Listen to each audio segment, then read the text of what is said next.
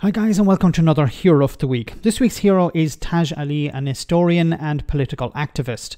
Now, the topic of a wealth tax or even a cap on wealth was raised during the Politics Live show, and Taj made a brilliant point here. So much suffering exists when there is a cap on how much welfare people can receive, and we know this has resulted in the poorest in society growing more and more dependent on food banks and on charities. So why not have a cap on what the richest in society can have?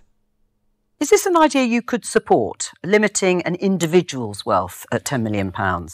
Well, I'd need to read the book and think about it, but I think it's really good that we're having this debate because too often we tend to focus on the poorest in society. We talk about benefit caps for people who don't have very much, and we know there's been deaths linked to cuts to welfare. We've never heard about a significant number of deaths linked to people having their wealth capped or having paying a higher rate of taxation. And so I think when we think about where we are as a society today, you've got these oligarchs buying up property in central London and using it as speculative bubble. And at the same time, you've got people on the streets homeless. I mean, clearly there is a moral argument around redistribution of wealth, and I think we're not doing enough redistribution. We pretend we've got no money. We don't talk about taxing the wealthiest in society, and that is something that's supported by the vast majority of the British public. Poll after poll has demonstrated that the British public do support. I think there was a poll by YouGov which found that if you have assets over 10 million, which is a similar figure to what we're discussing here, I think it was over 70% would support a higher rate of tax. I mean, I think a lot of people support higher rates of tax on people who aren't them and are surprised sometimes to find that it is them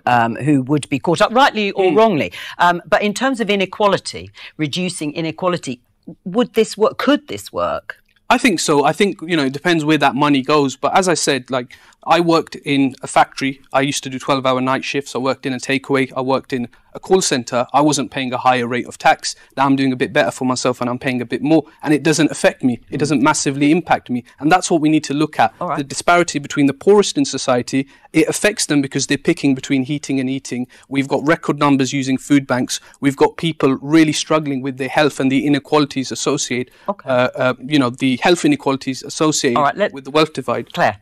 Wonderful, wonderful. Couldn't have said it better myself. So there are a number of things to respond to here. The media tend to focus on the poorest in society, and they believe that, well, there should be caps on how much welfare people receive in order to change their behaviour. This is the policy from government. We need to cap benefits in order to force more people into the job market.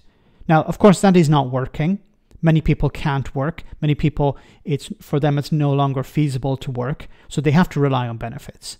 But notice we never talk about increasing taxation to change the behavior of the rich.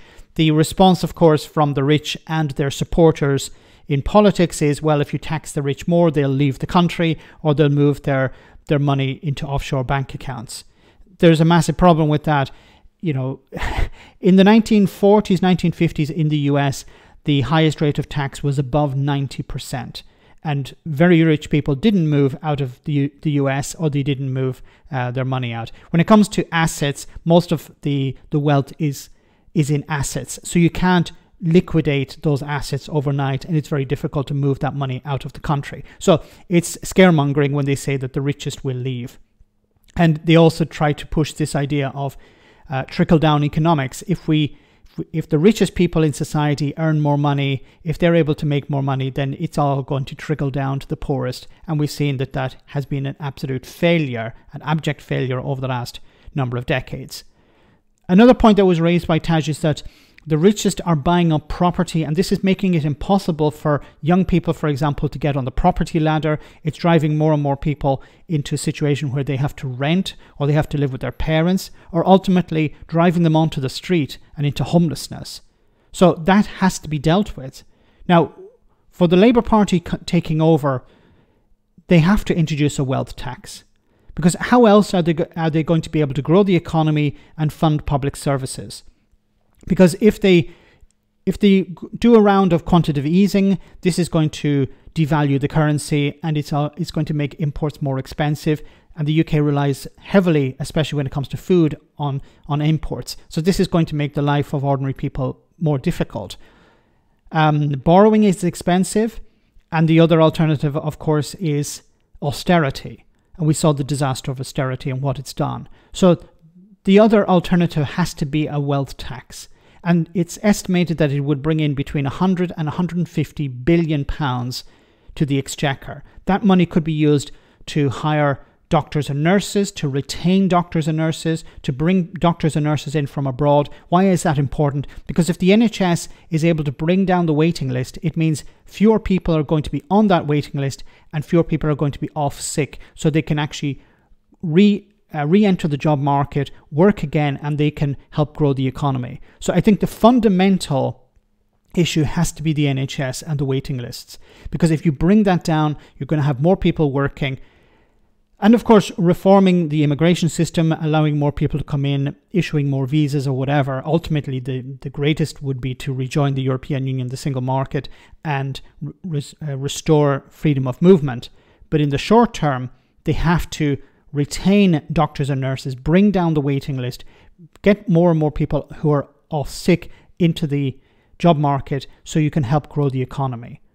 But there is an easy way to achieve that, and it's through a wealth tax. And as was pointed out here, the vast majority of people support that. Even multimillionaires and billionaires, some of them support that as well. Let me know in the comment section, guys, what you think. As always, your comments are greatly appreciated. Thanks a lot.